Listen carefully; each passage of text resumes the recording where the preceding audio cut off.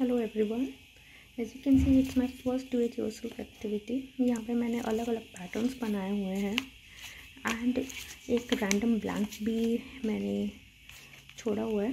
जैसे कि आप देख सकते हैं हर एक में मैंने इसमें स्माइली बनाई है और उसके साथ ही कॉरस्पॉन्डिंग मैंने वही फिल करने के लिए बच्चों के लिए ये छोड़े हैं, ये बनाए हैं। एज यू कैन सी जैसे हम देख सकते हैं ये वाला पैटर्न जैसे हम लेते हैं, इसमें मैंने एक स्माइली बनाई हुई है लाइक ऑफ डिफरेंट मूड्स। तो जैसे देख सकते हैं इसमें जो मिसिंग है तो हम वो पुट कर देंगे। बच्चों को आप शफल करके दे दीजिए एंड ही और she will pick it up.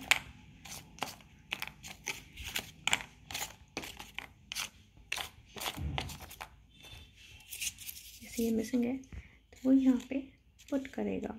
Similarly जैसे कि हम ये देख सकते हैं इसमें स्क्वायर एंड सर्कल है।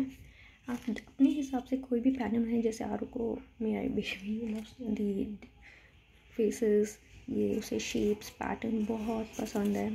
जैसे कि अल्फ़ाबेट्स भी मैंने इंट्रोड्यूस करे, एज यू कैन सी मैंने अलग अलग करे हुए हैं। तो यहाँ पे वो पुट करेगी एंड इसमें साथ आप ये भी कर सकते हैं like you can put the Velcro over here, जो मेरा नेक्स्ट था जो मैं पुट करती हूँ, but just because of some reason I couldn't put it up. और ये मैं आपको बताना चाहती हूँ like you also know that अगर हम लोग ऑनलाइन शॉपिंग करते हैं we all get this boxes, तो उसको थ्रो करने से बेटर उसको थोड़ा सा यूटिलाइज़ कर लिया जाए तो it's not a wrong way. आप अपने हिसाब से लाइक इसमें मैंने मिक्स करा हुआ है अल्फ़ाबेट विद द डिजिट्स, उससे भी आप बच्चों को आप दीजिए and surely he gonna love it, ही और she gonna love it. And do upload में आप ऐसे और भी पैटर्न बना सकते हैं। जैसे मैंने इसमें शेप्स ली हुई हैं heart, circle, square and kite. इसलिए my baby loves the shapes, तो मैंने उसके लिए भी इंट्रोड्यूस करी हुई शी लव्स स्टार्स। एंड यहाँ पे थोड़ा सा मैंने डिफ़िकल्ट भी एक लेवल करा हुआ है उसके लिए कि वो मिक्स एंड मैचिंग है टू कलर्स की, सो दैट थोड़ा सा उसकी इम्प्रूवमेंट भी होगी, एबिलिटी इंक्रीज़ होगी। Do try it guys. आप अपने हिसाब से कोई भी पैटर्न बनाइए, do upload your stories as well.